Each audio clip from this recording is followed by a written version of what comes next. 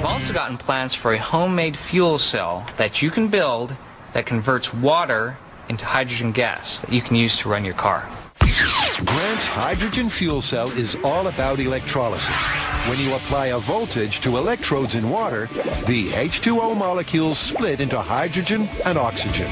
This internet patent can allegedly generate so much hydrogen that you can run a car with it. Adam's going to build the electrolysis device as detailed in the internet plans. That right there is the business end of the oil monopoly, man! While Grant is concentrating on the power. It's the current through the electrodes that should cause hydrogen to be released. This should be a square wave, and right now it's kind of a nasty sawtooth. After an hour of fernickety fiddling, Adam's fuel cell is connected to Grant's power circuit, and everything's ready for a test. Dude, I see bubbles. Check it out. Yeah, it is bubbling. It's working. Hydrogen is bursting forth. But will these tiny bubbles be enough to fuel a car?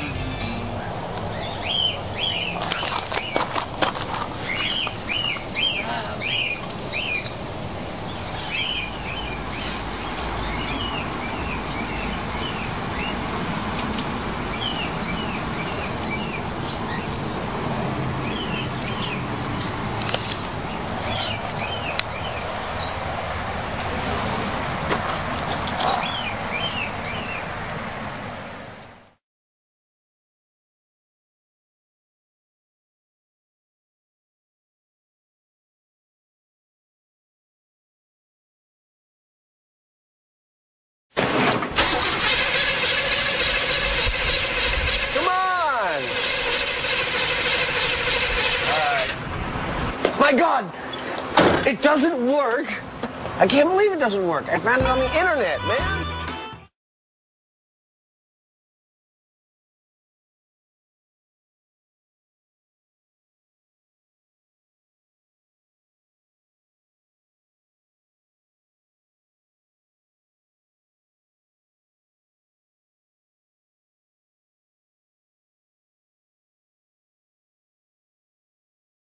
But to test whether a car could even run on hydrogen in the first place, the boys are going to hose some directly into the carburetor. Ready? Yeah, okay, here we go.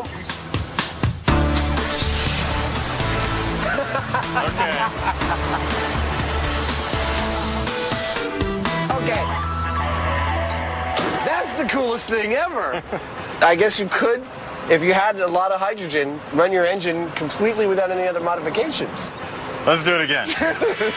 You know there's going to be trouble when it's all going so well.